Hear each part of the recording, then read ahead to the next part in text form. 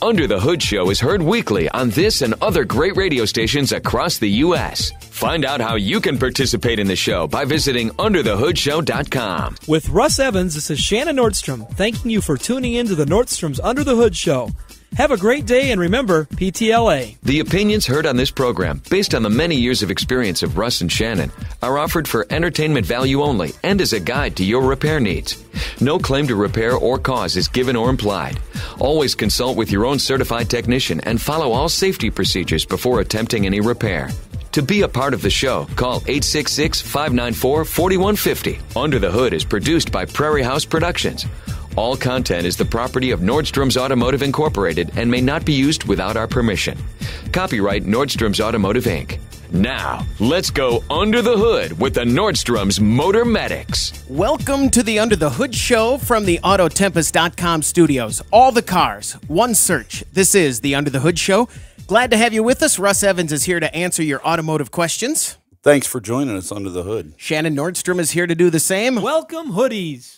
Thanks for tuning in so we can help you tune up. I'm Chris Carter here to answer your calls at 866-594-4150. And while we were setting up to start this hour of the show, Wayne from Georgia sat on hold the whole time. So let's go right to Wayne and say, hi, Wayne, you're on the Under the Hood Show. What can we do for you?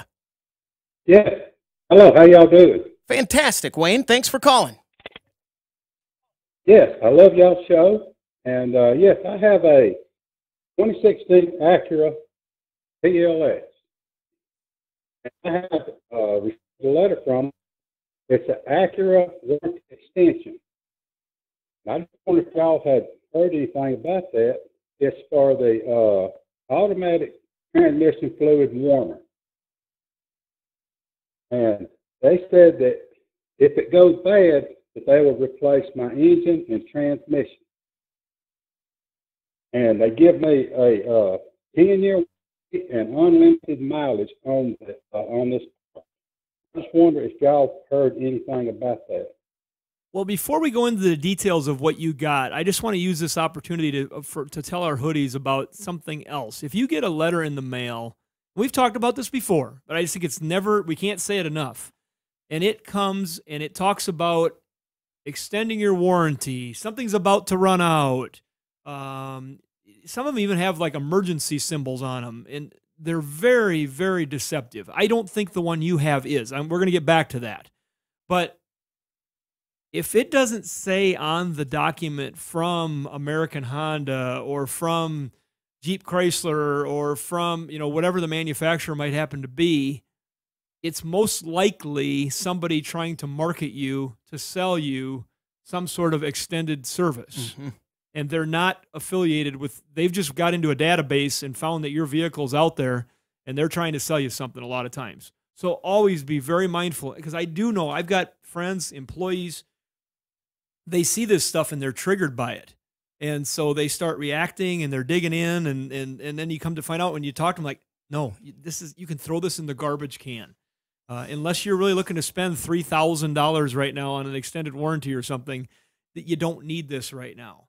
And they're like, oh, okay, all right. I was worried about it. And then they had this whole little day and a half in their life where they're all excited and worried. And right. It was all for naught. So that's just some advice for our hoodies. Now back to what you've got. Can you tell me again, you said it was an automatic transmission cooler? No, automatic transmission fluid warmer. Warmer. Okay. So here's what I don't know. It will. Go ahead. Yeah, go ahead. I was just going to say, I think I know what's going on here. If this is the factory deal, they've found that in some occasional cases, they've got an item, and it must be a warmer they put on there to get the fluid, viscosity warmed up before the car gets too deep in its run cycle, to help prevent damage to the components, just gets fluid flowing quicker. Similar to the radiator with the transmission fluid cooler flowing through it. Right. Seems like a good idea. Yeah, in this case, a heater. They are saying, all right, we've run into a very few of these that have had problems. And apparently the problem that they have must affect the cooling system on the engine also, or something. If it were to break, you could get oil into the contamination engine, and damage your engine. Into the trans. So they're saying we don't think we need to go out and replace all these things. Mm-hmm. We've just taken the route that we're going to extend the warranty out and give you extra protection and extra coverage. And if you have that problem, we're going to take care of it because there's so few that are going to have the problem, which is a route you'll see taking quite a bit. And it's also part of a lot of class settlements where they've been sued by a class action, and to settle with the class, they come up with some of these things for solutions.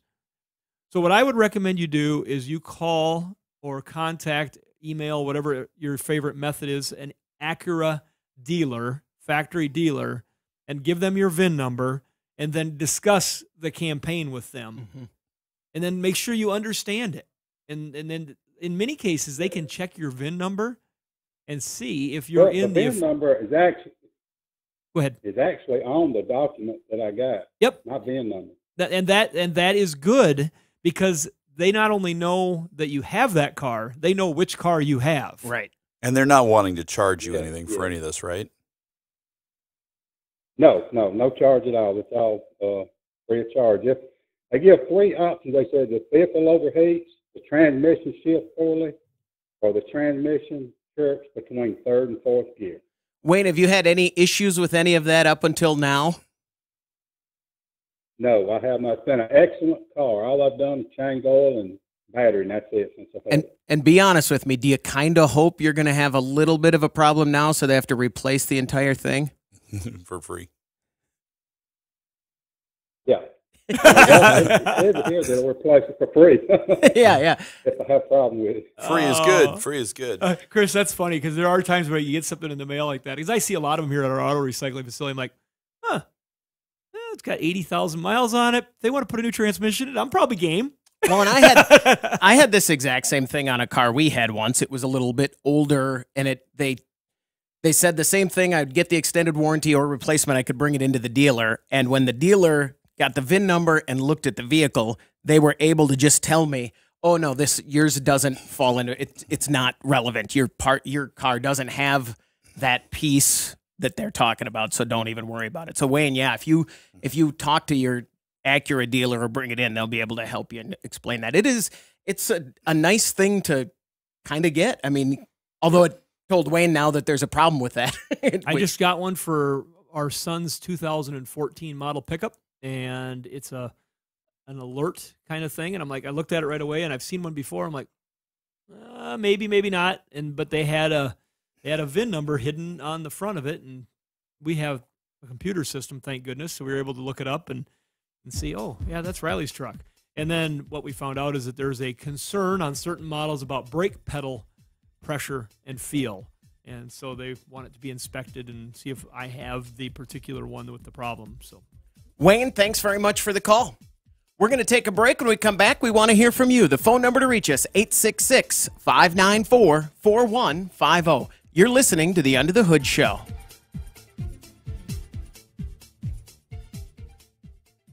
Six 594-4150 from the Autotempest.com studios. All the cars, one search. This is the Under the Hood Show. Now let's go to Wyoming and talk to Dwayne. Dwayne, you're on the Under the Hood Show. What can we do for you? Well, I've got a 2004 F-150 that I've got like about 180,000 miles on it, and it started to chug. When you're going down the road, coasting, it doesn't matter whether it's in the cruise control or not. It's kind of acting like it's not firing, but it's not throwing a code. It won't throw a code. It won't throw anything. So none of the mechanics want to even touch it.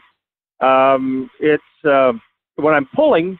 Like when I'm driving to work, I'm going uphill, and it doesn't miss at all. But when I'm coming home and I've got the cruise set, it sits there and just acts like it's just chugging. And not bad, but I can feel it. And I just wanted to know if you guys had any other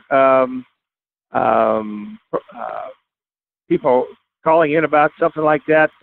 After it gets so many thousand miles on that 5.4, or I can't tell whether it's a firing problem or a gas fuel problem or a transmission problem. And none of the mechanics, like I say, will touch it until it throws a code. And it hasn't thrown a code yet, but I was just curious. Could they even drive it to see what it feels like? No, sir, they haven't.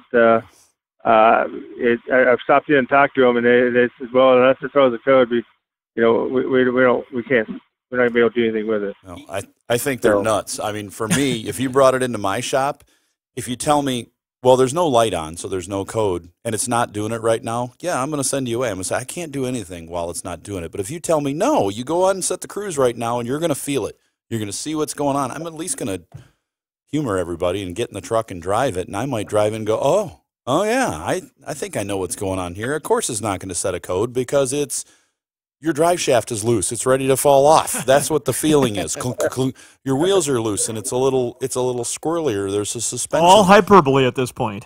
I mean, it could be anything. You could have a loose tie rod end, and when you're going and you're in between load and unload, and everything's just kind of floating around, you might have a wheel or something just flop around. You got to at least check it. Let's go simple here. I mean, could he have just coil boots and stuff that are misfiring and not throw a code? Yeah, easily. It could be small under a light load. Of course, they do that all the time. We have some of them that are missing quite heavily going down the road like that, but they don't miss that idle and they don't throw a code. They just never throw that code for that. Some of them do, but a lot of them don't. You asked if people call the show about this. If you've listened and paid attention to F-150 calls for the last 10 years, you've heard us talk a lot about some more major problems with these engines, with the timing set and the cam phasers and this sort of stuff, which are Harv called last week with an F-150, which are a result of oiling issues as they get older and they don't keep enough pressure in the phasers.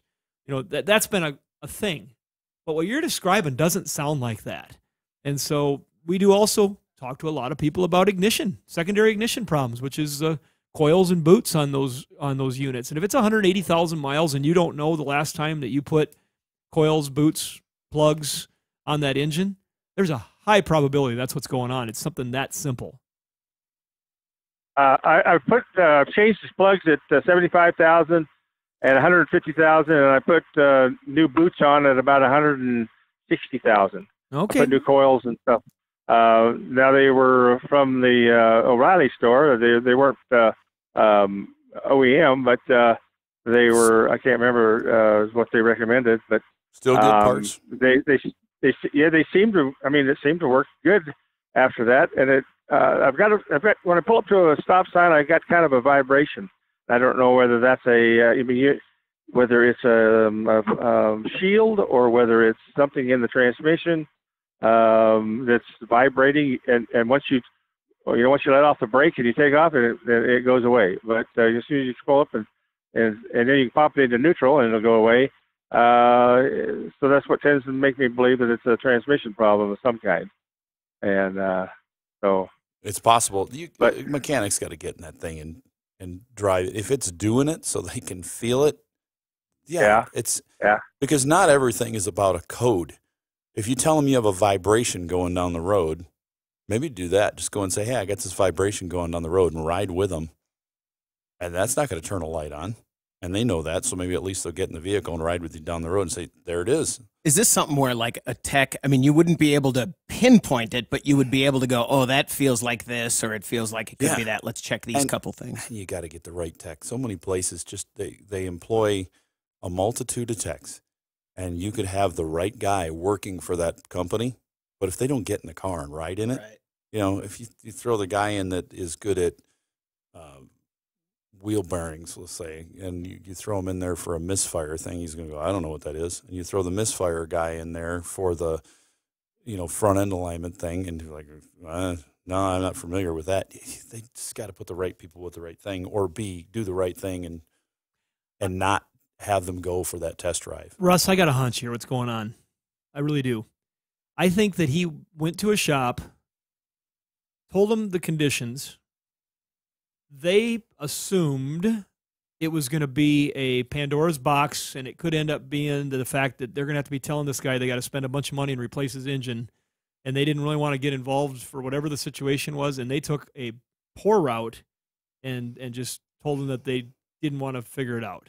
Possible. And to me, that's not good business. Good business should be just tell it like it is, or get in and analyze it and say, you know what? After they drove it, I think it's worth checking into this.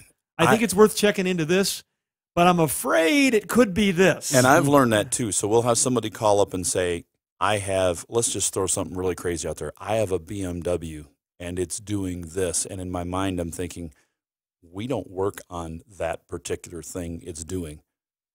Like, I'm just going to go for a ride anyways and see, because I may know what it is, even if we don't make the repairs.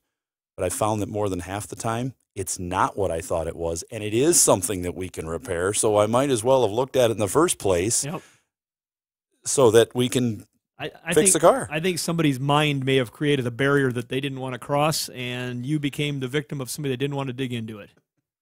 Dwayne, sorry about that. But good luck. I mean, now you've got a direction to go back. Thanks very much for the call.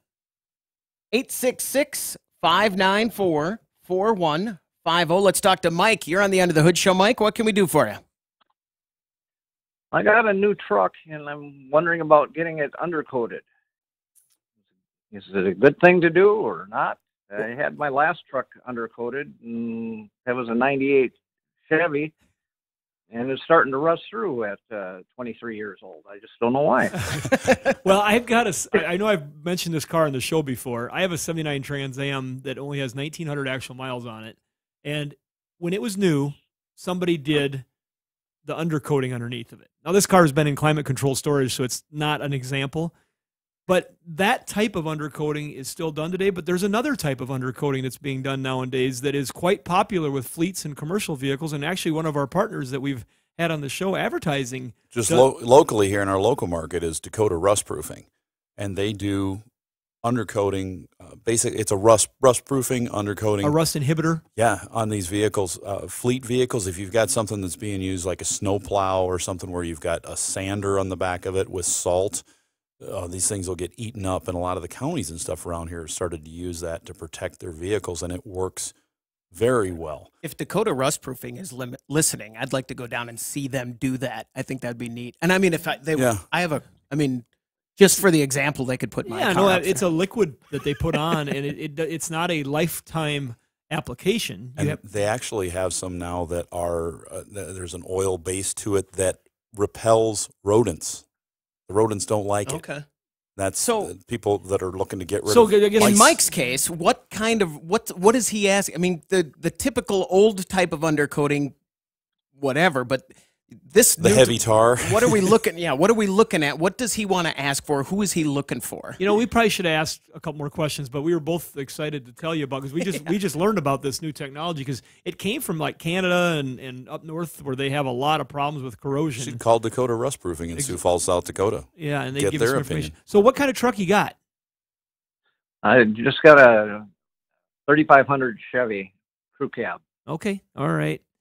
Yeah, and you don't see, and we don't see people with that type of a vehicle spraying the bottoms with the heavy, thick, typical undercoating you imagine back from the day if you've ever been involved in undercoating. Mm-hmm. You just don't see that anymore. I've seen the new rust proofing examples on vehicles, and I know it's on there because you'll look under a car when we're doing some repairs that's 4 or 5 years old, and you'll see some stripes where somebody maybe didn't do a great job on it. You know, who knows where these things have come from, and they'll be spraying, and if they cover part of a metal frame and the other part gets missed, you'll see a little stripe of rust on there. So you know that they've been protected with something, but it's not the traditional tar that goes on these vehicles. Yeah, I would research this, because the metal and corrosion protection on vehicles has gotten better.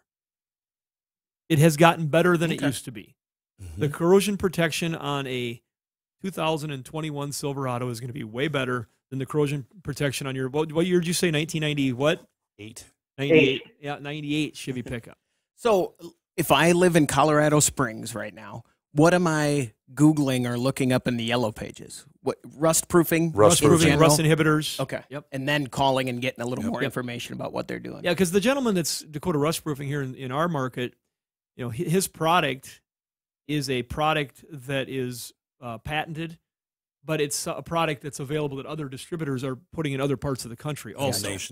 So it's something that somebody is doing in another market if they've got a rust belt area also. Do you know if dealers are doing it yet? Are they doing it when they offer you the undercoat? Or is that... There's a lot of services offered, and I guess I would have to look and see what dealers are doing what. Okay.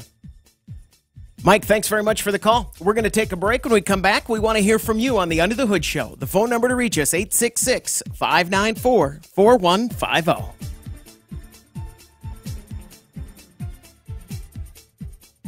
866-594-4150 from the Autotempest.com studios. All the cars, one search. This is the Under the Hood Show. And if you subscribe to our YouTube channel and join the Hoodie Fan Club at UnderTheHoodShow.com, you could be surprised with a hoodie showing up at your door. Like Gabrielle Collins from Pittsfield, Illinois. Congratulations from all of us here under the hood. They said they listen locally on the radio there, and they follow up and watch us on YouTube if anything they miss. Will an actual person in a hoodie show up, or will it just be the hoodie?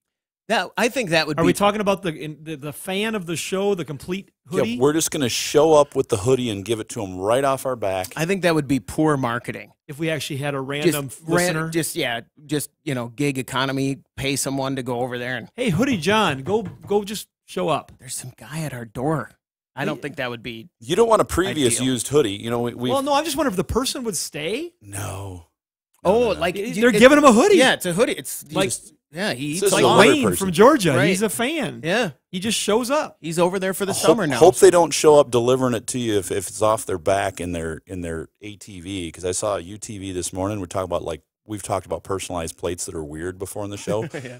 You folks all, I'm just going to give you this number before we talk to you about our friends over at Universal Technical Institute. This plate reads XTRABO.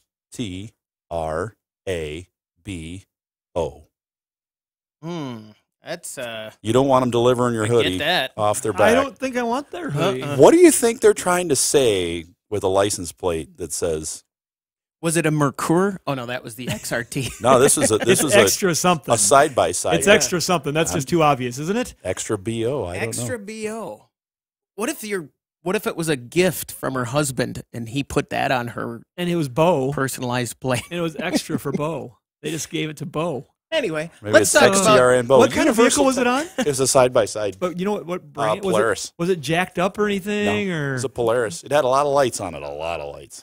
okay. Well, you're gonna have me thinking about that one. This is just really odd. It was a very older person, my age, driving it, maybe older. Anyways, Universal Technical Institute. Oh, I want to go visit. I want to go visit the Marine Institute.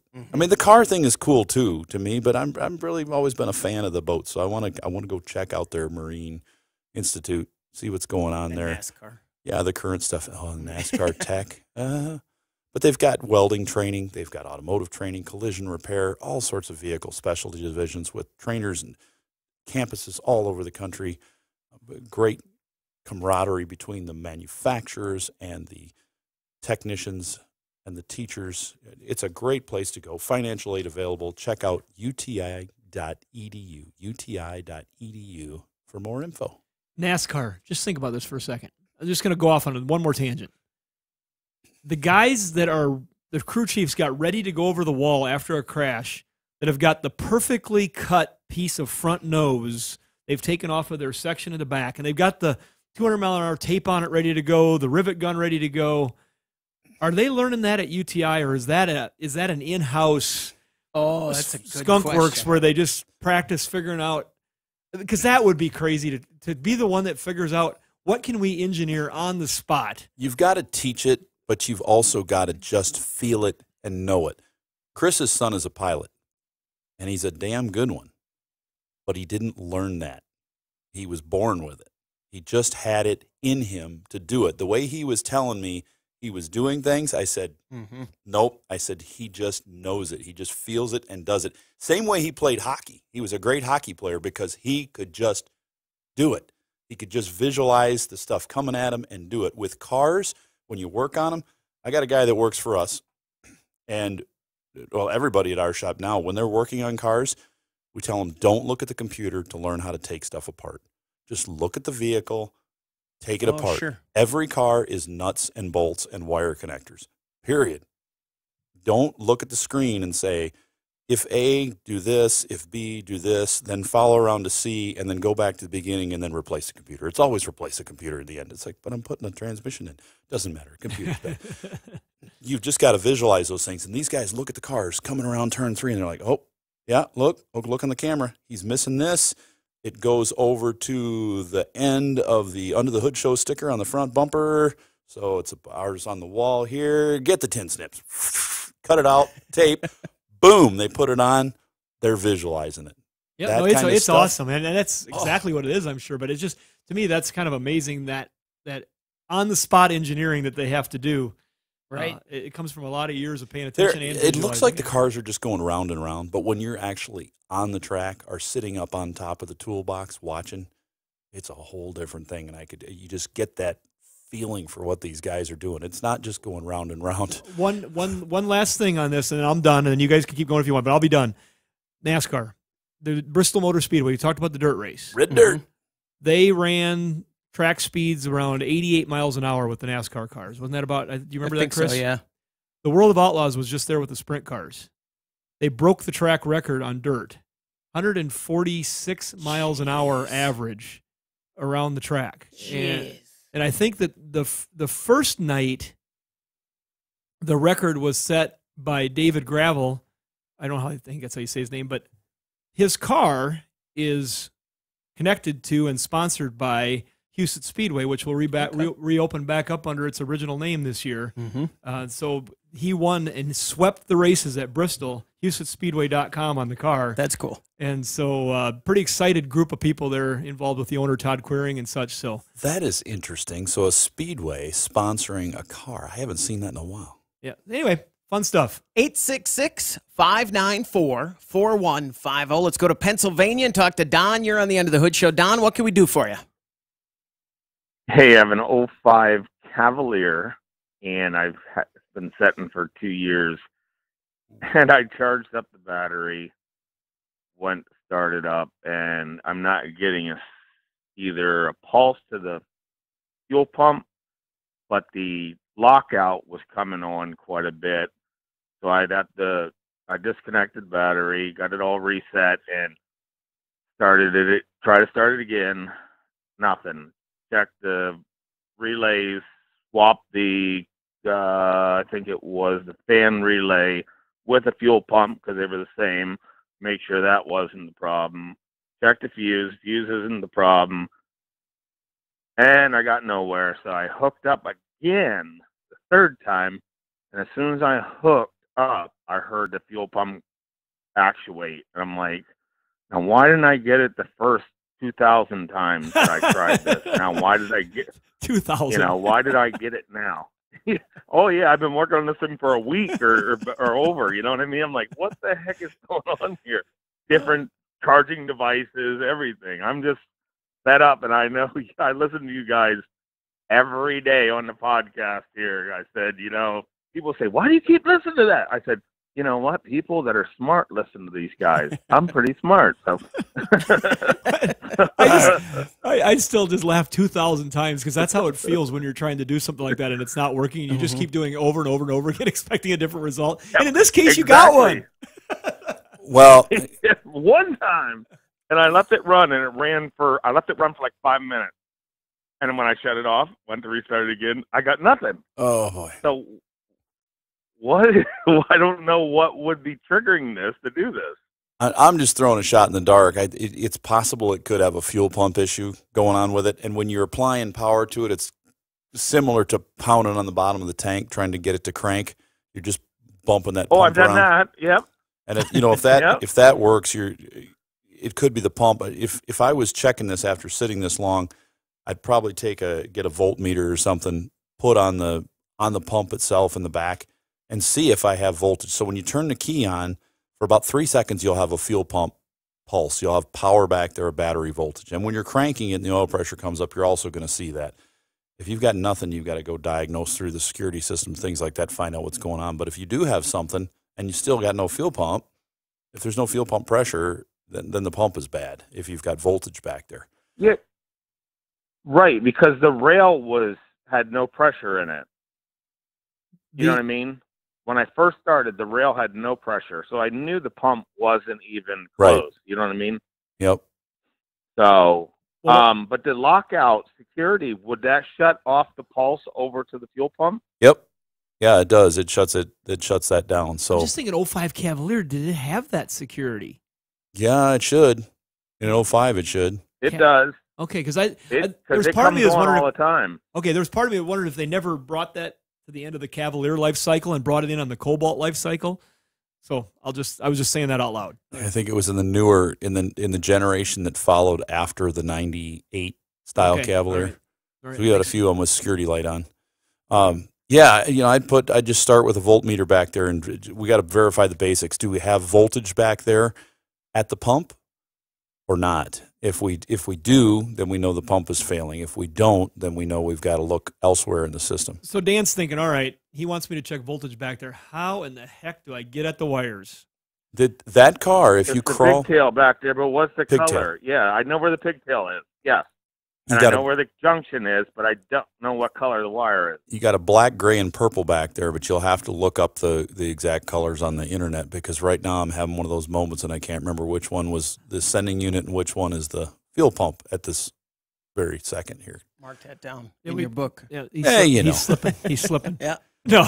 I finally learned what it means when I was young and somebody says, "Hey, pay attention to that old guy. He's forgotten more things than you've learned to this point in your life." And I'm like, "What? I've forgotten a lot of stuff because you don't use it anymore. So you just go, I'm not going to use it. I need to file Gone. that away." Don, thanks very much for the call. Good luck with that. 866-594-4150. Let's go to Kansas and talk to Blaze. Blaze, you're on the Under the Hood Show. What can we do for you? Yeah, guys. I had a couple questions. One of them I called in before about the Autel scanner that I couldn't get to read on a 99. Sure. And I figured out the problem with it, and I'm pretty sure that Russ says it a lot of different times, and I had forgot about it, even though I'd heard it a bunch, was go in and manually put in all the info instead of having it do the auto scan, putting in all the required data and correct data. So that's where I messed up on the Autel, just being new and trying to learn about it, but got it under control. My other question is, I bought an 03 TrailBlazer that had been to a few different mechanics and hadn't had any help with it, and they all blamed it on computer or electrical issue. Well, what I found with the voltmeter is checking battery or voltage down to the starter. I was getting voltage down to the starter, but it was draining the battery. Like I could watch it go 12, 11, 10, 9, 8, and usually rest about 3 or 4 volts, just sucking the battery dry. Well, I took off the starter, and the gear was broke off the starter, and it was just shaking down the line. So from what I could test with it, the solenoid was stuck on and draining the battery, and I had no gauges or anything in there because I think it was still trying to start and just going black. Does that sound like something you've seen? For one, I've got a starter and a starter relay coming because I know the starter's bad, but I didn't know if that sounded like something you guys had seen before, because I haven't. I'm not as much experience under my belt. Not if it's not cranking the engine. If the engine's not spinning over, and not cranking, then I wouldn't see that. It could be supplying some voltage to that starter, but not engaging the solenoid completely. It's possible that you're getting a little bit of voltage down there, but Russ, is it typically do not. you know that the motor's not stuck? So I think it is. I think the starter solenoid's stuck. No, I'm talking about the engine. I'm talking about the engine itself. Is the engine able to turn over physically? Yes, I could get it to start. It wouldn't start reliably. It would start as long as it stayed hooked up to another vehicle with jumper cables. Okay. But the starter spline was broke off of just free floating. It didn't have anything. So when you'd hit the starter, it would just spin it wouldn't spin the gear. It was just wearing on the rod that the gear connects to. Gotcha. And so when I'd hook up the battery, I always heard a clunk, but it didn't necessarily sound like a starter because it didn't sound, like a 747 trying to land like a hung starter. Yeah. And so. Okay, you just said something that made me think. Yes, if you've got a bad starter, so the solenoid, the way this thing works, a lot of people know how it works, but a lot of people don't. There's a electromagnet that is energized by battery voltage, and it pulls a big metal bar towards two contacts. You've got the power coming in from your battery, and then the power that needs to go to the starter. If you imagine taking a screwdriver and jumping across those contacts, it's going to spin. Like the old solenoid, for those of you who remember the old solenoid under the hood. You've got this magnet that's pulling a metal bar towards that, and it's also, as it's pulling that, it's engaging the starter bendix. It's moving out. It's on a fulcrum. It's a little lever. It moves. So, Chris, you're picturing me here. Mm-hmm. It's moving, and it goes clunk, and the gear is engaged in the engine, and it makes the contact, spins the starter motor. If the solenoid is engaged, but something is broken and has prevented the teeth from getting all the way out into the flywheel and cranking that engine over, the solenoid can have full power engaged, but it's not engaging the motor, so it's going to be drawing a lot of current. That solenoid pulls a lot of amps. So how do you find out if that's what the issue is? He just did. He found out. He just told me that he found that broken part in the starter. So I'd put the starter in it, put the starter relay in it, because it's obviously been on and heated. But be prepared to disconnect your battery when you fire this thing up, because it sounds like something's keeping the starter engaged. And that could be that starter relay that he's replacing. So he might put the starter in and the relay, and it might take care of all of it. Blaze, thanks very much for the call. Good luck. We're going to take a break. When we come back, we want to hear from you on the Under the Hood Show. 866-594-4150. Engines and transmissions in. After they call and say, oh, that much? Oh, my car's not worth half that. I'm like, let's look it up. And they're like, whoa, it's worth that much? Well, it's worth that much if it's running. So why don't you put the trans in it and sell it? So the market right now for vehicles is high. Vehicles, boats, campers. So if you are shopping, you want to bring in as many points of data as you can if you're looking for something. And that's why they really do a nice job with the way that's set up.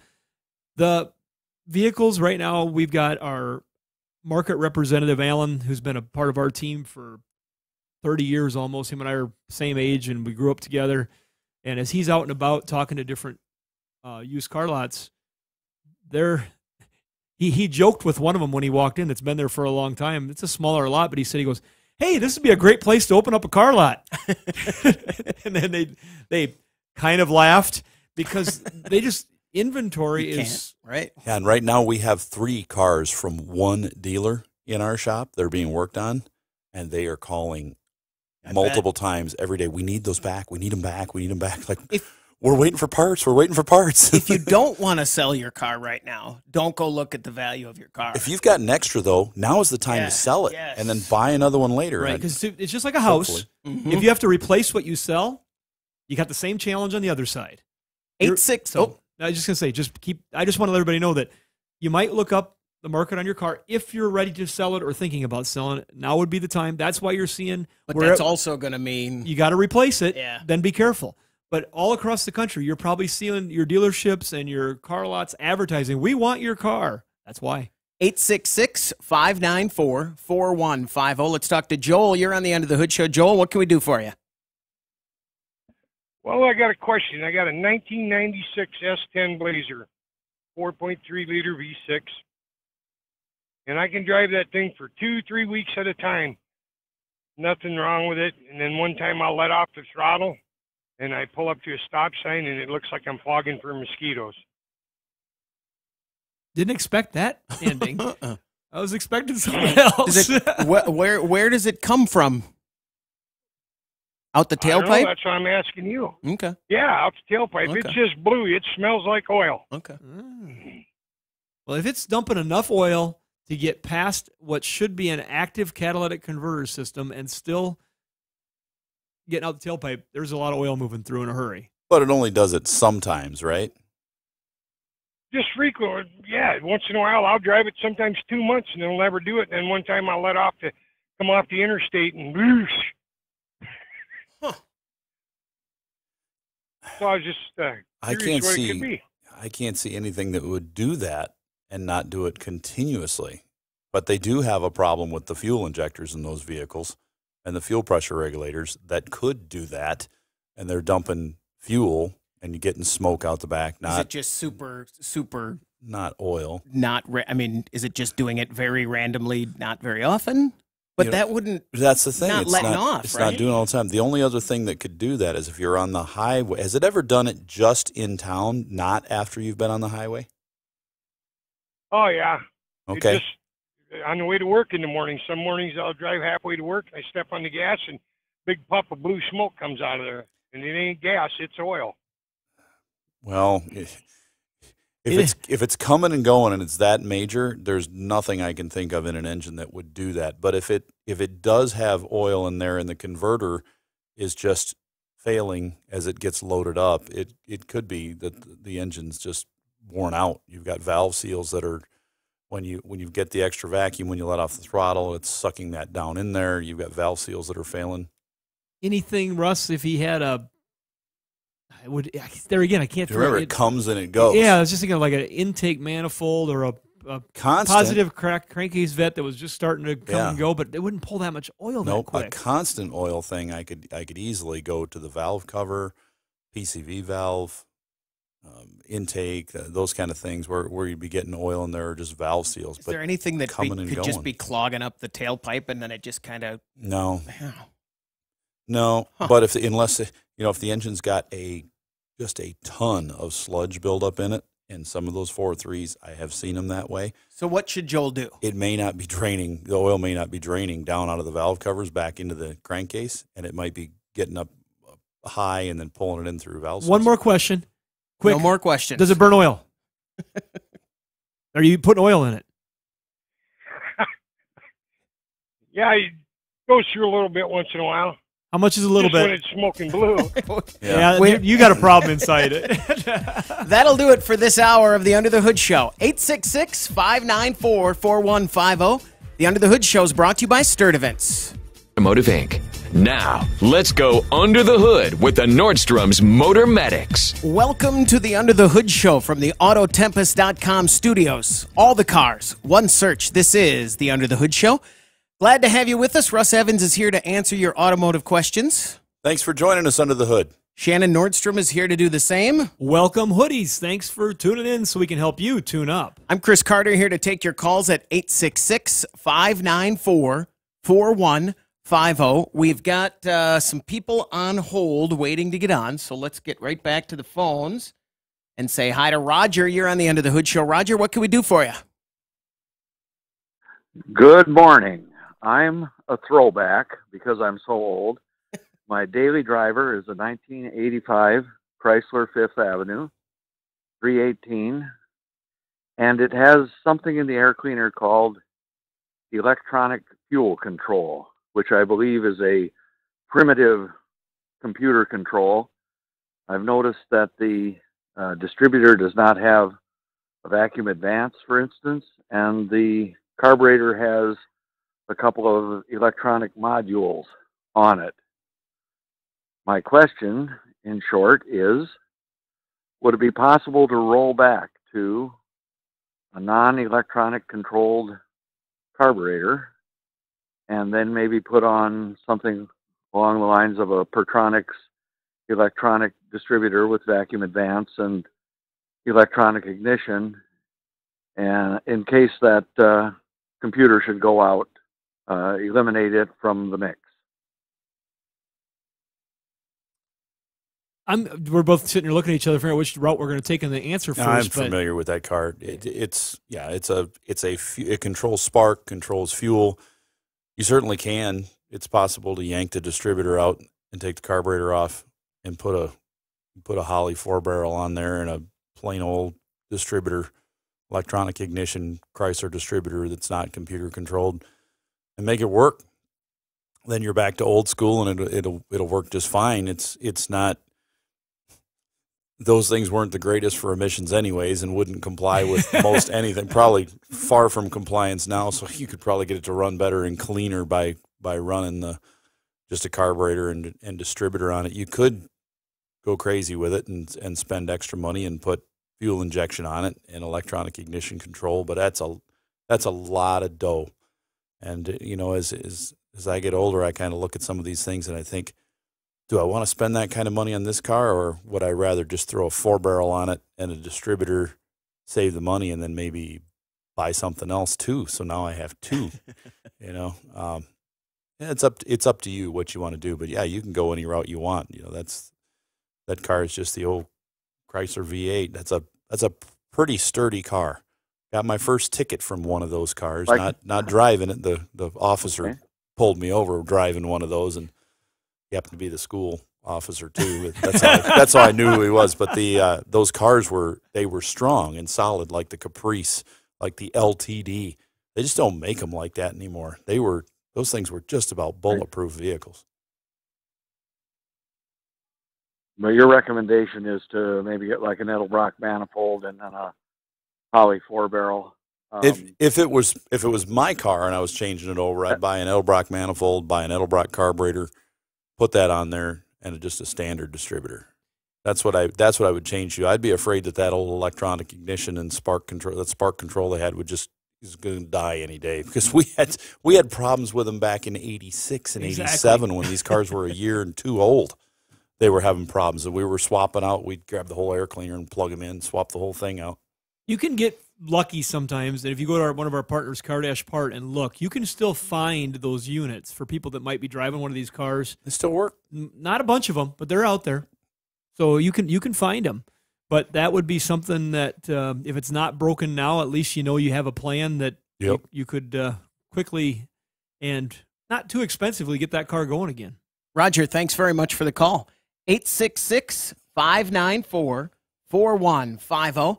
Let's go to California and talk to Joel. You're on the Under the Hood Show. Joel, what can we do for you? It's actually Josh, but thanks a lot for taking my call. You bet. I just wanted to get some advice from you guys. I have a 2020 Toyota Tundra TRD Sport. Having a bunch of issues with it. It's at the dealership right now, getting some work done. So yesterday I was driving on the highway, and it's got like 8,000 miles on it. Basically, it was a little bit of a bumpy road, and my steering wheel was shaking really violently. It wasn't while I was braking or anything. And that was when I was driving to the dealership to take it, to drop it off to get the work done. And whenever I hit like a small bump in the road, it feels like the bottom's like dropping out. Like you hear the bump stops hit.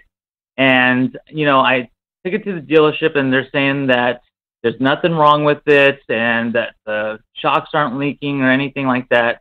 However, they had to replace the top bushings for the mount for the rear shocks for the top where nuts on. And I'm just wondering if maybe that might have something to do with it or not. And also, whenever I put it in four-wheel drive, basically the rear wheels start locking up, and you just hear like a jerking motion, and it's like, it's basically locked up, and it's like almost like the emergency brakes like connected or something's wrong with the drive shaft. Do you have any advice for me at all? When you're in a straight line, it feels like it's locking up when it's in four-wheel drive? Yeah, basically I just went to reverse, and as soon as I put it in reverse, it basically was like a bump, bump, bump, bump, bump, bump, and it was like I had to like push on the accelerator super hard just to back up. Well, okay, I'm going to want to just get a couple pieces of information before. This truck is a 2020 Tundra, 8,000 miles. Is it all original? It's all original. Well, I mean, I haven't done anything to it. It's the only work that's been done to it was when they put the TRD package on it from the port after they received it from the port. Correct. But that's all I wanted to know. I just want to make sure it didn't have larger tires and rims or a lift kit or any sort of after factory stuff. No, basically it came with the 18s, but when they threw the TRD package on it, they put the 20s on it. But that's all factory approved stuff. They have a process for that. That's all. I haven't put any aftermarket products or third party products on it at all. Okay. I just wanted to confirm that piece before we went forward. And as far as the four-wheel drive system goes, I know Russ is thinking the same thing. That sounds unusual. If I think him and I were both thinking that, okay, if this thing's on dry pavement and it's turning, maybe it's binding up because it's got, it just has. And he's owned it for a while, so he'd know that. Yeah. So. But in a straight line, if it's binding up, the only thing that'll bind up in a straight line when it's in four-wheel drive and not in two-wheel drive is if you have tires that are worn to a greater extent on one end, front or rear, than the other, like a lot. Like if they were worn a quarter-inch difference, when you start rolling, you move a couple feet, and it's going to start to bind up and drag either the front or the rear end. The other thing is transfer cases. We've put a couple of transfer cases in these that just They were old. They were older than this, but the same setup. We did an 18 and 17. So yeah, but I mean, my point is they didn't have 8,000 miles on them. But no, but I'm kind of surprised that they failed with like 70,000 miles on them. For a Toyota, that was super rare. Highly unusual. So I'm wondering if you don't have something going on there. But you've only got 8,000 total on this vehicle? Yeah, I just got it in August, and the dealership's telling me that there's nothing wrong with it. And I know there's something wrong with it. I've had to take it. Sorry, I didn't mean to cut you off. No, I was just laughing. I had to get some work done to it. It's crazy. It is something wrong with it. Yeah. I had to get some work done to it already because they said a 10 amp fuse went out on the ECU. I didn't have any access to the windows, the air conditioning. Like every warning light was on except for the check engine light. I didn't have any cruise control. I mean. So you're working with a dealer. You're working with a dealer now because it's a new vehicle. Did you used to have a shop you used to go to when you had an older vehicle? Basically I used to work in a shop and I used to be a technician. Well, if you used to be a tech, something that would be super, super rare, but if it's binding up when you're putting into a four-wheel drive in a straight line and it's a brand new vehicle, it's super uncommon. Like I would say probably less than 1%, but it is possible they have a ratio problem going on between the front and the rear end, and it would work fine in two-wheel drive.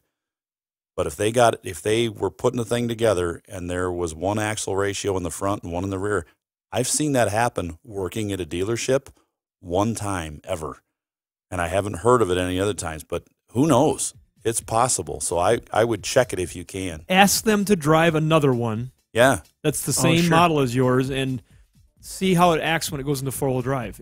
Show your salesman, hey, I just bought this from you, and they should be thankful that you bought it from them and say, oh, yeah, thanks. Hey, let's go hop in another one out in the parking lot. Put it in four-wheel drive and see. If it does not do what yours does, say, fix it. Or they're going to say, you know what, why don't you trade that in right now? We'll give you Let's go. Come on, let's do this. Josh, thanks very much for the call. Good luck. Hope you get that taken care of.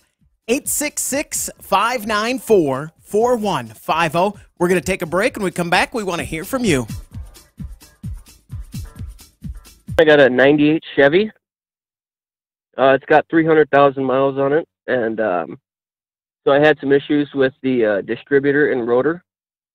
I had to replace the rotor and the distributor and redo the timing on it. And as I was doing the timing, I noticed that it started to dump oil out of the passenger side of the engine. And I was just wondering if I should junk it or not. That's kind of went to a direct, quick ending. No, there is no equivocating. We went from, hey, let's talk about this. So we got a problem. Should I junk it? Uh-huh. Is there a middle ground? Yeah. I don't got much hope for it. Oh, okay. I'm going to just, first of all, 300,000 miles. Do you know, is it all original with those kind of miles on it? No. Okay. I'm thinking like darn near everything's been replaced. All right. And what kind of, here's the questions we're going to ask people all the time when they ask about whether or not they should repair a vehicle or if they should fix a vehicle, what they should do. What kind of condition is it in, the overall condition of the vehicle? It's actually in pretty good condition. The body, it doesn't have a lot of rust on it. It's mostly highway miles. Well, so the engine's been replaced and the transmission's been replaced. If the vehicle is in good condition, it's not completely rusted out, the corrosion hasn't gotten the best of it, because you get a lot of those trucks, they're just so far gone that the rocker panels are gone, the bottom rails that hold the box up are gone, they start eating away at the spring perches in the back where the moisture lays on top, the fuel tank's ready to fall out of it. You just start seeing pretty good carnage in the upper Midwest here as those trucks get old if they weren't cleaned and protected well. So if it looks pretty hear ya. good, there still is a demand for affordable four-wheel drive pickups. And if they run and work good, they will always bring a certain amount of money. And there's always somebody that likes to have an extra pickup sitting around that they take down to their boat dock or they take down to their farm and they leave it sitting there. I mean, there is people that need those things. And if one of those uses is you using it in that way as a get-around vehicle, I think it probably is worth fixing. But we got to first determine how bad this problem is. So it's running fine. And you started digging into the distributor because it wasn't running fine, apparently, is why you started digging into the distributor? Yep. The rotor had a bunch of rust on it, and I had to replace the ignition coil and the a bunch of ignition stuff. So when did it? But I got it running. It started. What's that? I just say, when did the oil come into play again? When did you start noticing the oil? You said. Well, I was adjusting the distributor, turning it a little bit, and it seemed like it was running fine. I had the timing light, and it was getting pretty close. And then I turned it off, and I seen a puddle of oil out the passenger side. It's not like there's a big boom, and then oil started dumping out. So with that many miles, and if it's starting to show signs like that, yeah, it's probably pretty much done. We see those engines once they pass the 300 mark. You're just buying time. It could go as high as 4, which is a possibility. But he thinks the engine's been replaced for us. Well, but when? If it was replaced at 180,000 miles and you're up there, and it may not have been a new one, it could have been a used one at that point with maybe 100,000 on it. It's hard to say, but you could do a compression check and a leak down test, see what condition your cylinders are in, look at the spark plugs, see what condition they're in. If the spark plugs are all clean, they're not covered in oil, then that oil is coming externally somewhere out of valve cover or an intake or something like that, and those things could be fixed, and then you could hang on to the truck for a while. What do you think would cause that oil to dump out after adjusting the timing? Well, if you've moved the distributor, there is a gasket between the distributor and the manifold back there, and if that is torn and it's leaking through there, yeah, it'll dump a lot of. You can dump oil out of that spot. Can you tell where it's coming from if you trace it back up? No, I couldn't. Yeah, it could be coming from the base of that distributor. Make sure it's good and tight. If it's good and tight, it shouldn't really leak down there under the distributor. But look at that area, wipe around that area on the base of the distributor and see if it's really oily. If it is, that's probably where it's coming from. I like that you guys have different opinions here a little bit. Well, I wasn't going at it from different. I wasn't going quite to now that if he knows that Russ said it, if the problem's internal on the engine, if he doesn't quite know where the engine oil is coming from and it's leaking out of like an exhaust manifold or it's leaking out by the flange of the exhaust or something like that, you most likely have something that broke inside for whatever particular reason when you were putting stress on that timing, as you were stressing the engine while you were timing it. But if it's an external leak, but you can check those things. Let me back up here. You can check those things. You can look and see, all right, number 4 cylinder is like an empty hole. Well, that's a pretty good indication where you could have a problem. Right. But if you check your compression or leak down and all the cylinders have, let's say, 130 pounds of compression or something, 120, 115 here and there, okay, well, that shouldn't make it dump oil, you wouldn't think. So, I mean, he's got to do a little more looking. He's got to find out where that oil is coming from and what the internal health of that engine is. Give it at least a cursory checkup. Try. And then decide where to go. Russ, thanks very much for the call. Good luck. Let's talk to Justin. Justin, you're on the Under the Hood show. What can we do for you? Hi, I have a 2017 Volkswagen Golf, and I only have about 38,000 miles on it. And over the last 3,000 miles, I've noticed this odd gurgling sound coming from underneath the dash. At first, I was thinking it might have been some type of vacuum hose or some type of vacuum line that might have been getting water in it somehow. But I've checked. I don't hear anything under the hood. It seems to kind of gurgle a little bit after I turn the car off, but I can't seem to locate the sound of where this like gurgling sound is coming from the car. Do you have any idea what type of equipment, especially under the dash, could even make that sound? Does it do it more when you're on like longer drives? only got 38,000 miles. No, I mean like if he's going 30 miles versus 2 miles. Nope. It's the second I turn the car on, I get a gurgling sound under the dash. It's a mouse with great oral care. It's got a water pick. I think it's air in the cooling system. I think it's just got a little bit of air in there, and you're getting the waterfall sound out of it. That does happen. It's important to now. 17. You're looking at almost 5 model years old now. So depending on the build date, you're getting up to that point where it's time to change the coolant on it. You may have lower miles, but you still got age on it. A coolant flush would not be out of the line on this. And when you do the coolant flush, thermostat, use a good thermostat from like a partner of ours like Motorrad. Make sure you have a good one that's good quality, like the OEM quality. And, well, here's the thing about Volkswagens. If you were to take them out, some people take them out thinking, well, I'm going to take thermostat out. It'll cool the engine better. Actually, no. Volkswagens and Audis need a thermostat in, and they need a good cap on them. If the cap is leaking a little bit and not holding pressure like it should, again, Motorrad for the cap.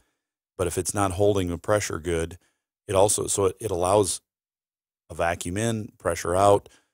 You'll start to get that air gap in the heater core. And when that happens, it'll gurgle because it's cavitating. You're getting air in there. So coolant flush, we vacuum them down to add the coolant in to make sure they're full. So we're vacuuming the air into a negative position, and then we're filling the coolant back in by having the vacuum tube pull the coolant back into the car. So it's completely full, takes care of the air gaps in there. I think that's what's going on. And a technician that's experienced with that could just listen. You could start it up, they could listen and say, that's exactly what it is. You give it a little gas, and that little sound gets a little louder and then may go away or may continue, but it may just be a little louder. That's the sound of air in the system. If you got a loud stereo, just turn it up. Eat a bigger breakfast. Yeah, just turn it up a little bit. Could be your stomach. Justin, thanks very much for the call. We're going to take a break. When we come back, we want to hear from you. The phone number to reach us, 866-594-4150.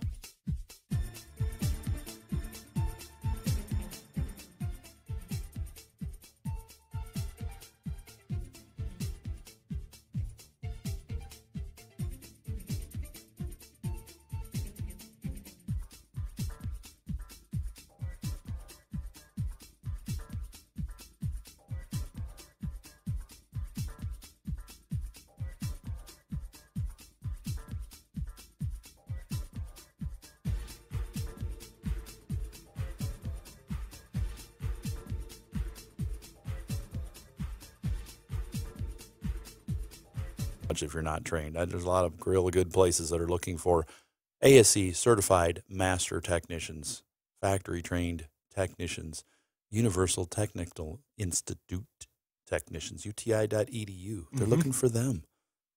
So check them out today. What's a this is too broad of a question. What's a guy make when they start these days? Depends on where you go, what part of the country, and how well you were trained. Yeah. What specialties you have. The sky is the limit if you're good, if you want to improve yourself. And there's more to working on cars than just turning wrenches. If you want to be a good tech, you have to have a great attitude. If you don't, you need to work at it. You need to know that when you're working on stuff, if something doesn't go right on the car, you have to say, okay, it's just a car. How can I make this better next time and use that down the road? I mean, I'm still learning after working on cars for well over 30 years. It's a process, and you want to continue to. If you look at a tech and all they're doing is they come to work, they punch the clock to come in, and they turn a few wrenches, they get frustrated with it all day, they clock out and go home. That's probably what they're going to do for a long time. But other techs are constantly learning. But there's a balance, too. You don't want to be the tech that says, I spent all night looking in the books and trying to figure all these things out. Like, okay, now you're getting too good for your own good. There's a fine balance. There's a lot of great techs out there. To answer your question, depending on the market you're in and the setup of the shop that you're at, and what kind of inventory they work on, what kind of repairs that they do, All those things matter, but you're going to see wages in this region that we know about anywhere from effective wages of $15 an hour that could bounce up to $35 an hour. Okay. When you look at the effective, because there's a lot of different pay plans that people have, the amount of hours that are worked. Sure. So it's really hard to compare because That's there's right, some yeah. people that work into a place where they're doing a solid 40-hour work week and that's it. There's other people that we talk to that have came out and we're talking to about employment, not just for the repair facility, but even for our dismantling facility. And they've been working somewhere where they're putting in a 65-hour work week. Well, their total paycheck, because of overtime, is very high, but their effective wage per hour, when you start breaking it down, and they want to work less, but yet they don't want to give up the money that they've been making by doing all the overtime. So it's kind of a And a lot of those are short-lived. It's like, oh, we get all this overtime for 2 months, and then they have nothing, and they're sending them home early. So when you look at the total number at the end of the year, the guy that kills himself trying to do those extra hours may actually be making a little less or the same as the person who just has a good, steady year and a good employer. And when it comes to skill or attitude, you got to have one or the other. So if you're kind of a jerk and you go to uti.edu and get the skills, then you got to get one of those really way up there. Let's go to Pennsylvania and talk to Tom. You're on the Under the Hood Show. Tom, what can we do for you? Hey guys, how you doing? Thanks for having the show. I listen all the time. Get a lot of information from Thank you. Thanks. So I got a 17 Yukon started with intermittent, no start, no crank. Fixed some ground wires in the starter. That lasted a few months. Now it's conks out going down the road. The door locks go up and down on their own. The tailgate will close by itself. So I found a service bulletin 5586G. I just wondering if Russ had any experience with any of this stuff. We've had a lot of that body style. Yukon, the Denali's, Suburbans, Tahoes, with body control module issues, and more than I like to see for that newer body style. But right in that generation of this truck, they're a pretty good vehicle. The engines seem to have been pretty good, but we've had some weird body issues go on, and most of the ones that we've ended up repairing have been a body control module that we've replaced. It's got to be diagnosed, but it's super hard to diagnose. Sometimes the problems aren't occurring. To test them to see if they're fixed after you could spend all day diagnosing it and say, well, I think it's a computer, but there's no way to really point to it without replacing the part. Then you put the part in and hope that fixed it. You just don't know in some of these cases, and it's an expensive guess. But once you see enough of them, you can kind of follow along those lines. And we haven't seen anything with the new generation now. It's so new that they haven't been out there long enough to find out what the bugs are in those yet. But in yours, it's very possible it's that body control module. And that's the discussion you have to have with your repair person. Say, if they go ahead and they test it, and they say, you know what, this vehicle's not acting up right now. We tested the systems on our normal test that doesn't take very long, and we don't find anything wrong with this vehicle right now. But we believe you that you're having these symptoms. Mm-hmm. So based on, we didn't look up that service bulletin, but based on this particular information, we're going to do this. Right. Are you okay with that? It's going to cost this much money. We're going to do this. But we can't guarantee this is going to fix the problem because we didn't experience or find anything wrong. And so you were going to say something, and I cut you off there. That's what I'm hearing. My regular mechanic was honest enough to tell me that. Trying to find someone that specializes in the diagnosis, but then I have to make the decision. Well, and then even if you find, and just to reiterate, I'm repeating for everybody, including myself, because I have to hear this myself sometimes, even the best technician, depending on how much time you're going to pay them for to look, if they don't find the problem occurring, many, many times you're wasting money.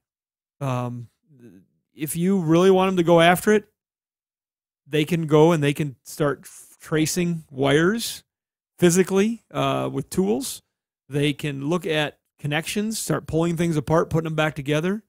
And we are in an era now, and we just were discussing this at the break off the air.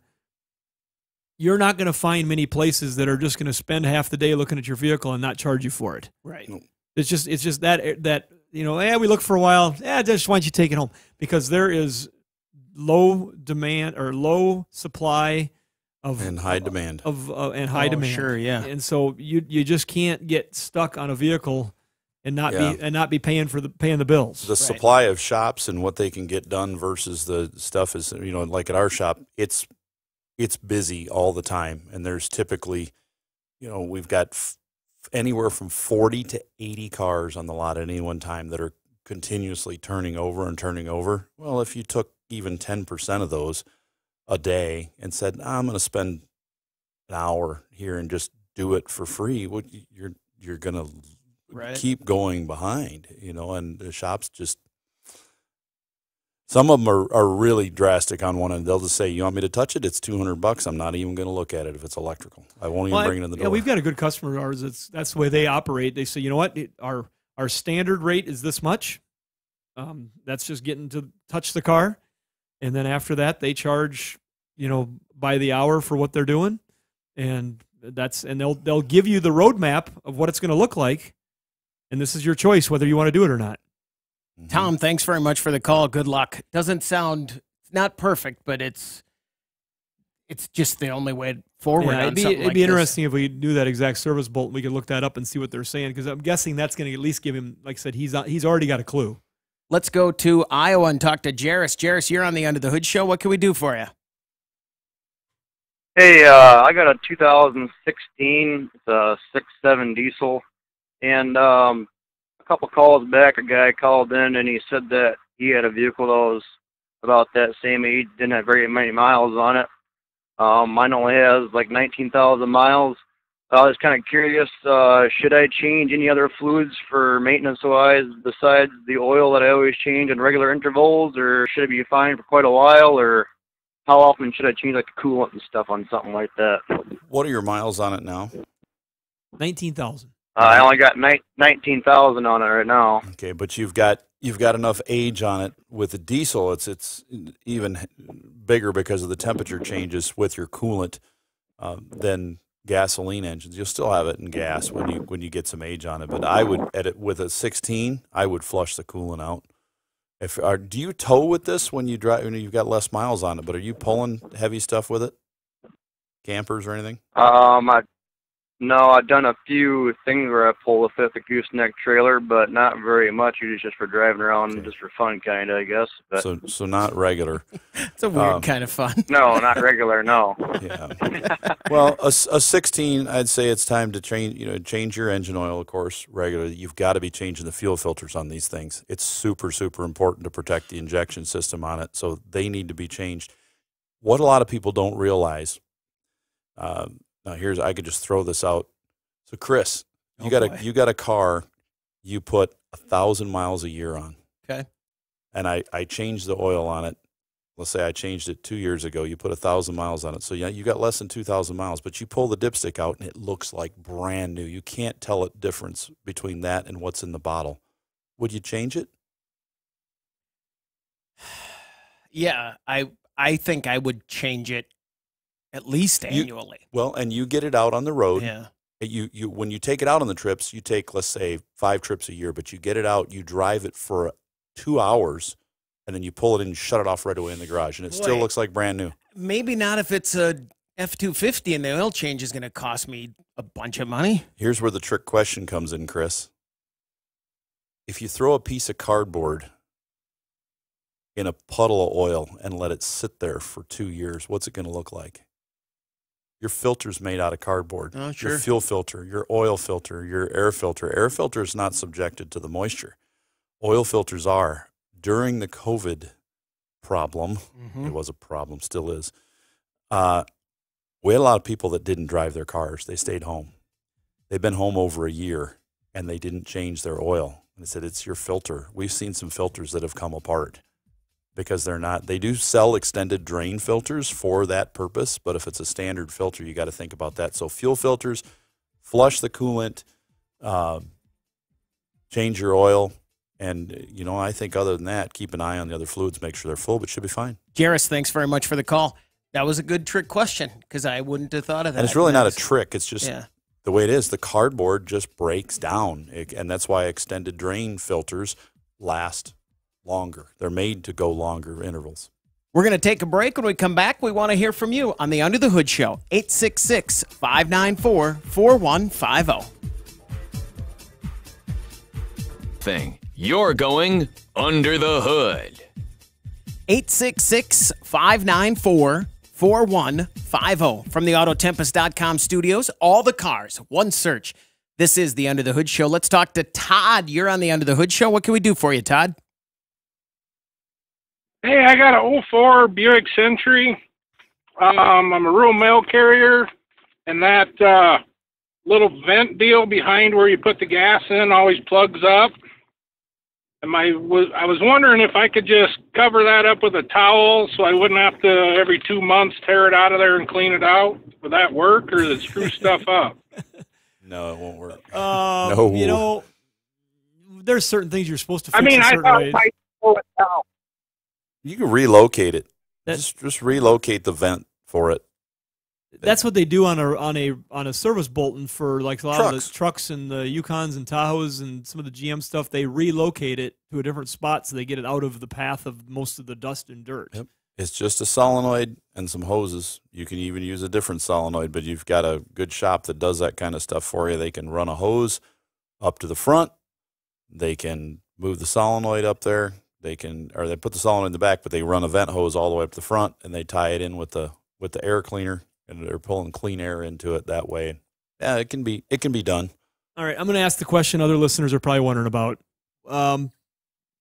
With the problem you're having, we've had it discussed quite a few times in the air with the stuff getting all dirty, and you start getting check engine lights on for emission problems and things like that. What problem are you having outside of the irritation? You can't put gas in it. Okay, I just want to make sure of that. So I've had people I've talked to that have taken things into their own hands and then did things that you're talking about. It's not emissions proper. It's not right. And in some vehicles, they won't run well at all once you do that. If it's doing that, you're going to get dirt in the tank. Exactly. You've got to have a fuel system problem. Yeah, you're going to have other problems. But I do know people that have been so frustrated, they've done like a small can and filter. I had one guy vented it into his trunk. He goes, "Well, there's no dirt in there." I was like, "You want to really explode?" He goes, "It doesn't smell that bad." I'm like, "Oh, it does smell though." The fuel vapors are kind of sneaky sometimes, but people have done those sort of things. We're not advising it. Well, I was going to leave everything there. I just wanted to cover it up and put like a zip tie around it to slow the dirt down. Well, then That you're going to get the check engine light. It just needs to be relocated. They do the relocation kits on the truck and replaced, right? You put a solenoid on back there that has the ability, instead of venting right there with this little cap, it's going to have a tube so you can put a rubber hose on it. You run a piece of heater hose all the way up to the front, and it vents up under the hood, high out of the way, or into the air cleaner housing. So it's that filter housing. So it's pulling clean air in there. You don't want it under the back. It's going to be constantly picking up that dirt. So he needs to, doesn't he? It's going to cost a little bit of money, but if he's replacing this thing, everything, even 2 to 6 months, he's already twice, and he's got the money covered that's going to fix the relocating it. Here again, I'm just going to say, if you tried what you're thinking about, the worst thing that's going to happen is you're going to throw a check engine light. If you're keeping the system intact and you tried to put an external filter on it, but we just don't recommend it. What are you doing? I'm just telling him because I could tell he's going to do it anyway. Todd, were you going to do it anyway? It's a mail car. I've always got exactly. a check engine light It's on. an 04 Century that he's hauling the mail with. He's going to try it anyway. Yeah, that's true. So it's not going to make the car stop running. He's going to throw a check engine light if it doesn't work. You see a lot of filters that are used in industrial lawnmowers and different things where they put a foam filter around the outside. It's a multimedia, multi-stage filter. He's just going to make his own version of that. I would try it knowing that you may end up having a check engine light come on because you've restricted the system. And again, it's an 04 that he's doing so it's not the worst thing in the world if his check engine light is on. I'm just looking at the situation and saying, he's going to try this. I just know he is. Todd, thanks very much for the call. 866-594-4150. All right, I saw something today. I have a question for you. And the question is how many years, okay? So I want the answer in the number of 3.5. years. How many years ago, it was on this date, that Oldsmobile put out their last vehicle off the production line? How many years ago? Can I give you the year of the vehicle? I can't do the math that quick. Oh, is that? Okay, yeah. Go ahead. I believe it was a 2004 or 3 Oldsmobile Silhouette or Alero. It was 2004. On this date, in 2004. I can't believe it was 17 years ago. It seems like just yesterday we were saying, hey, Olds is done. Yeah. I can remember sitting in the studio talking about that.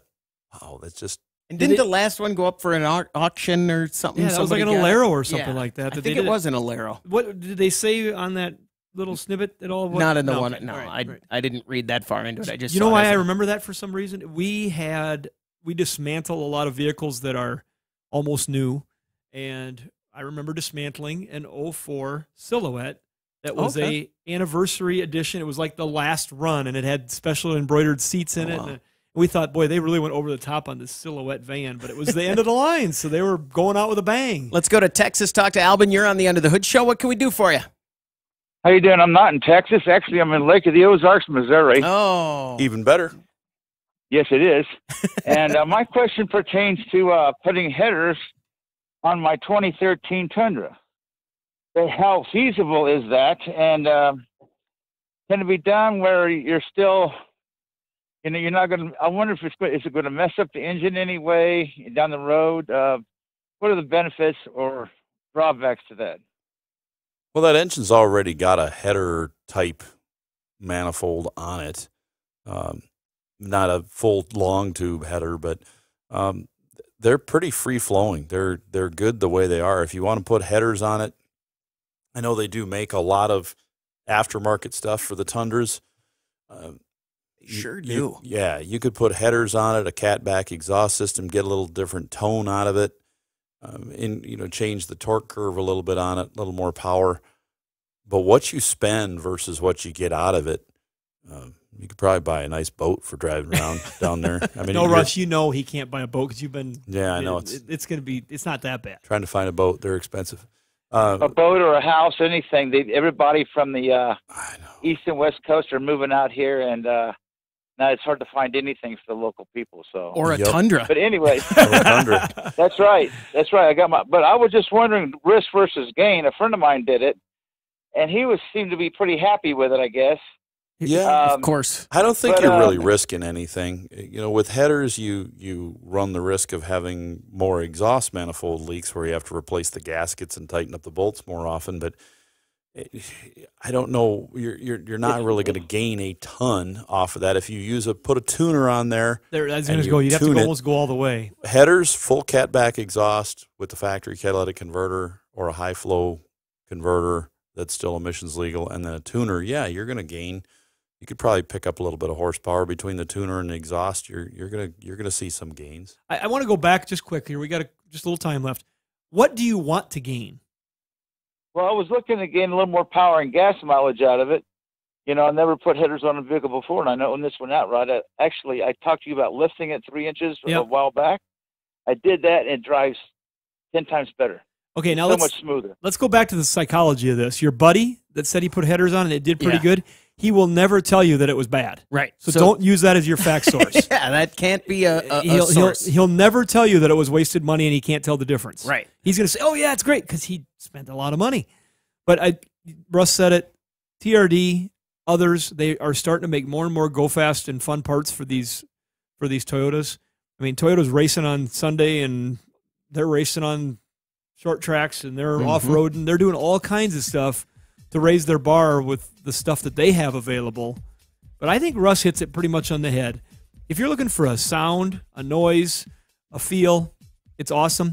You'll get some gains, but the cost of those gains, it's debatable.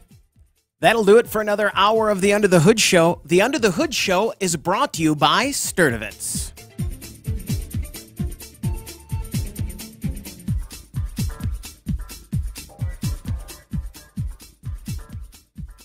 Facebook, if you're podcast. I mean, all that stuff. But if you're listening right now, right, you know that. I mean, I don't have to tell you that you're hearing us. So 866-594-4150.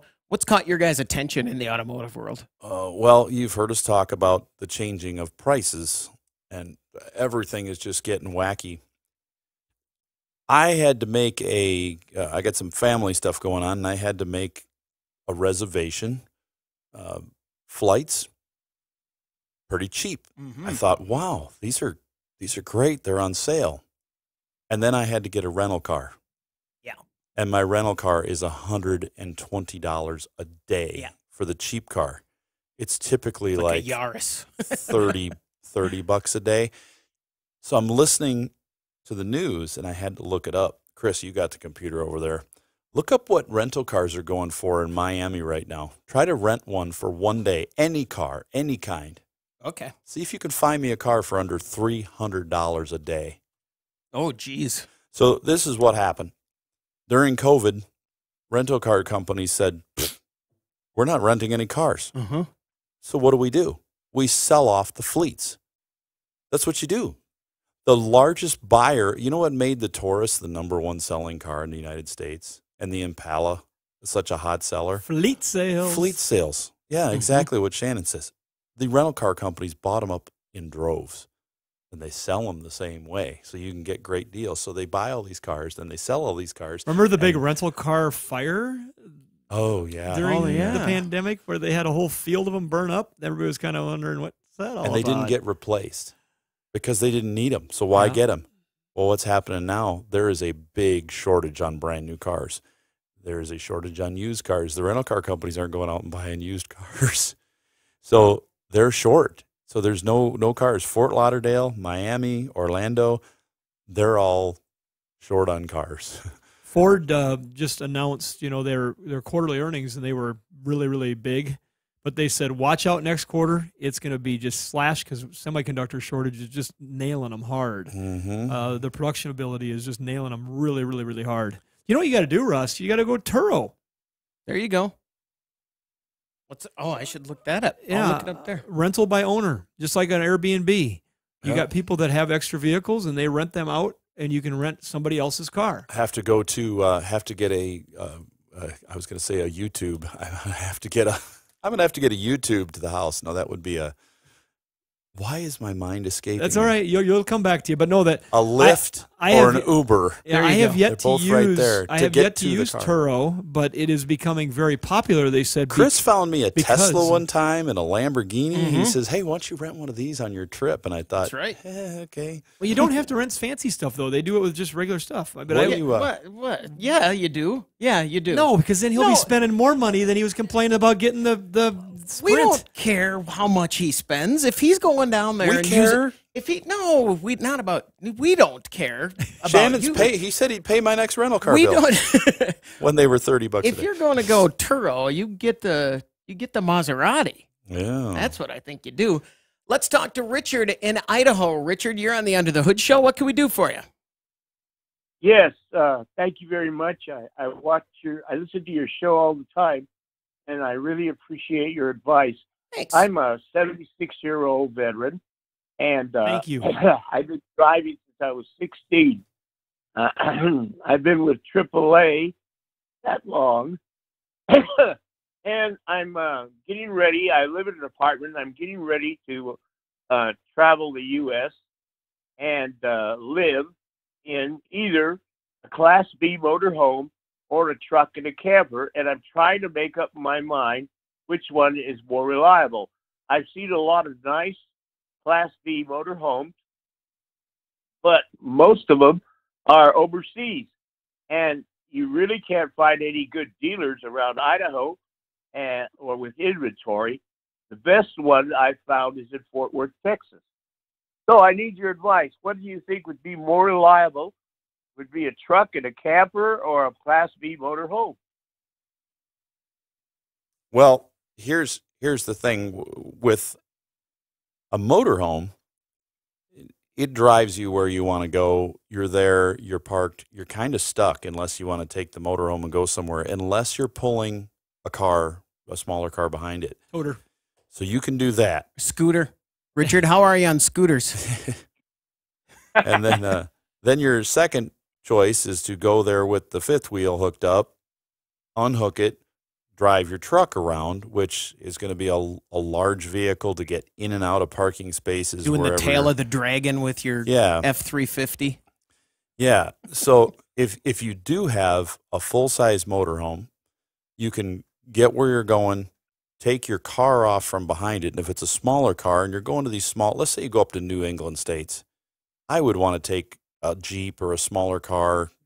If I'm older, I don't know if I want to be jumping in and out of the Jeep, but a smaller car, and you can go through these towns. You can drive through the smaller roads and get in and out quickly, do your shopping, do what you need to do. If you're up in the mountains somewhere and you have to take your truck and unhitch it, you've got a big F-250 or something like that, you unhook it from your fifth wheel and you have to drive into town, even going to Walmart or something, you're pulling into these shopping areas and you're going to try to find these smaller spaces. Probably going to have to park a little further out. It's going to mean a further walk. So those are things to consider. They're both going to should run equally well. A lot of times, if you're buying a Class B, you can get decent power in those if you're buying a little newer one. If you're not buying a brand new one, if you're buying a brand new one, you can get all the power you want. But if you're not buying a brand new one, you'd almost be better off. You got the truck, then you got a hitch, and you got all that stuff to deal with. I've got a camper that goes behind the truck, and when I get where I'm going, it's kind of frustrating for me sometimes to just leave it connected the whole time. But if I've got to go somewhere while I'm there, I've got to unhook it. Sometimes there's not space on the pad to park, and it just can be. I find myself wishing sometimes I had a motorhome, and then other times I think I'm glad I have a truck. So it's going to be personal. How big of a motorhome are you looking at? I know the class you're talking about, but how big are you talking? Well, I saw a really nice motorhome, Swift by Jayco. It was 22 foot, and it was $89,000. But I couldn't find a dealer with it. Problem is, I can't find a good dealer that has a good inventory of motorhomes in the western United States. Yeah, the inventories are so low right now. That Can't one find them you're anywhere else. talking about in Texas, it's got to be the one I'm thinking of. There's one there on the interstate that is ginormous. I mean, they've got well over 1,000 campers and motorhomes typically most of the time. I don't know what that one's called. I see it every time I drive by down there going in and out of town. Is that in Fort Worth? Yes.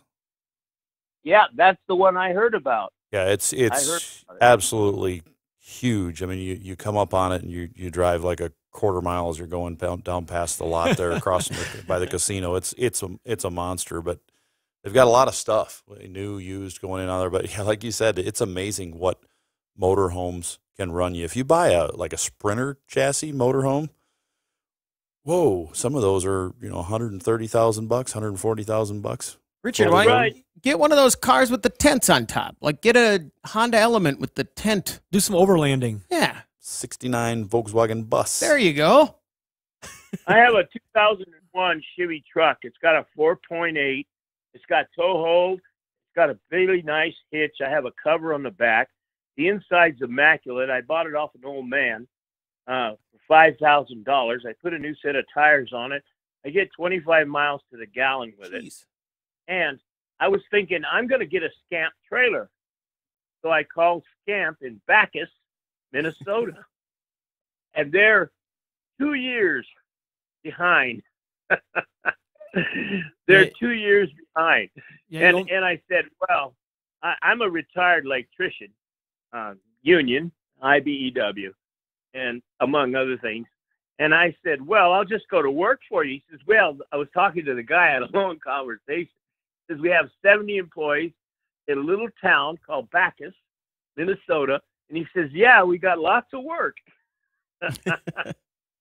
Yeah, and you know the situation, and it's right now making these decisions now is very hard because if you're going to find something, if they don't happen to have inventory on hand, you've got to be watching social media and striking right when this stuff comes up for sale, when somebody puts something up for sale. I'm going to predict in about 3 years we're going to have a glut of used inventory for sale because there's going to be a lot of people that have bought campers and motorhomes and other stuff, they're going to find out. Right. They're going to find out what it costs to not use it, right? And how much they actually get out and use it. There's going to be availability issues at campgrounds. And those prices are up there this year, too. Everybody's got this vision and this utopia of getting in their camper and showing up at the state park, and they've never done it before. And they don't realize that you've got to be up at midnight when the state park reservation systems Right. open up to get even a sniff of a place to park. Yeah. And so the next thing you know, you're in the Walmart parking lot, and I think they're probably getting away from that, too.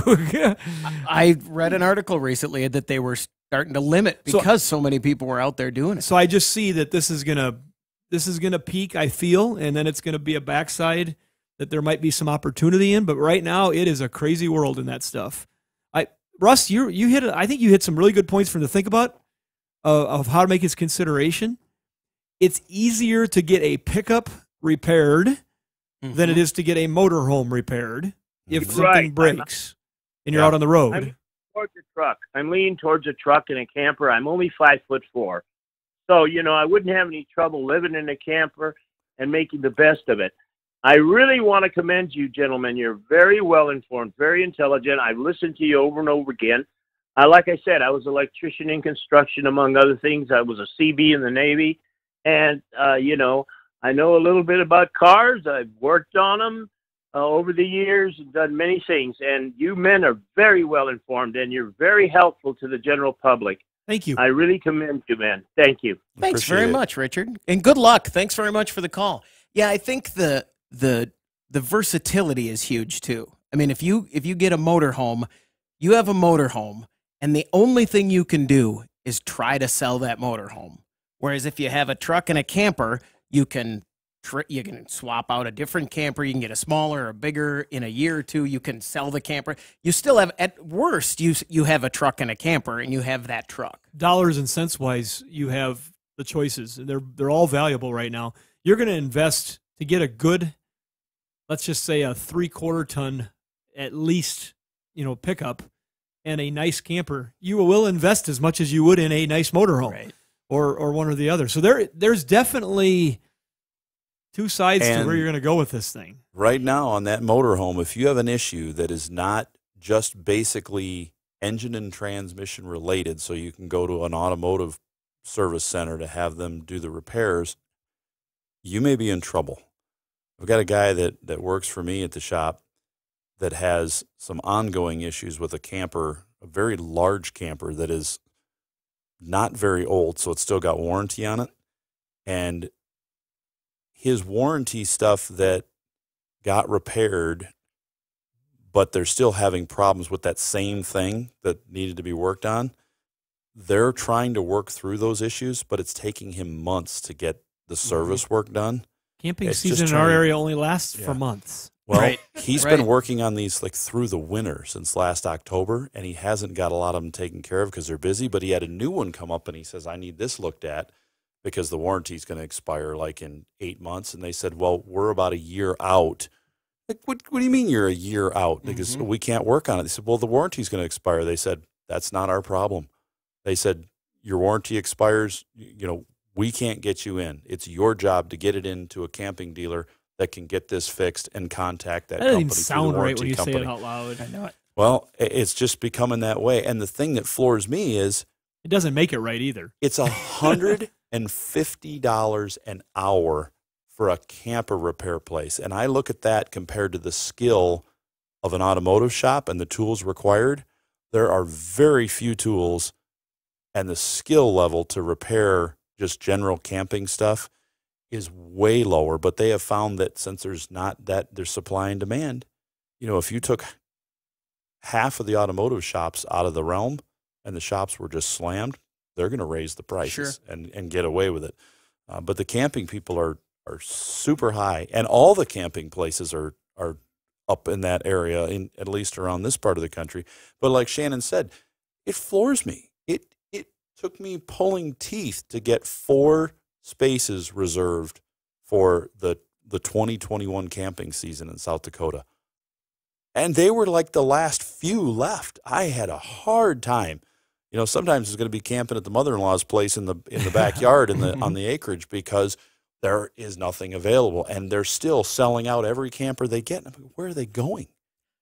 I wonder, too, Richard made it seem like he doesn't, I mean, a smaller camper makes this whole thing a bit easier and cheaper, right? I mean, if he's willing to go to a smaller camper, he can have a smaller truck. You don't have to have a... His truck's got a 4.3. Well, yeah, I don't know. No, 4.8. I don't know if he was going down that road that he was going to try to pull that. He did. He said he wanted to buy the little camper, those small camper that would work behind that he half could ton. pull like a 16 to 20 foot, just a small, even the pop-up, a high-low kind of... If he can find something like that and find out if he likes it, buy an older one that he could resell for a decent price. But even going with a new truck, if he went with a new truck, he wouldn't have to get an F-350 if he's getting a new 20-foot Because you're going to spend $65,000 to $85,000 to get a heavy enough truck to pull the bigger camper. Right. And the thing we got to remember here, he's not looking to go camping. He's just going to look to see the country. He wants to travel. Yeah. So this is, to me, there might be some different thoughts that go into it. If, like Russ had brought up during his reply, if you're going to just to travel and see the country versus you're going out for a weekend to go camping 5 times a year. Yeah. You'll make some different decisions based on that. He should just get a bed camper, you know, where Overlanding. the bed's over the top of the truck. I know Rodney, our one of our sales reps here, he sends me stuff all the time, and just it's amazing that overlanding, the different things that people are coming up with. He showed me one that I looked at him like, really? I suppose, but they had a fold out. I wish I could remember the name of the company, but it was pretty well done. But they had a fold out like platform that you would put in your crew cab pickup, and it would hang basically like from the handrails up above, and it would prop up somehow on the back seat, and kind of ride. And it made a bed inside the truck that 2 people could sleep in, one going straight across the back and one on the passenger side with the seat reclined. And it made a platform across the interior of the truck, and then it would fold up when you were done, and you could put it in the box. That would work. You could just make your own with wood if wood weren't so expensive and hard to come by now. I love the jokes on the internet about the lumber. Let's talk about towing. How much can I tow with my vehicle? Because this guy's got a 4.8 in that older Chevy truck.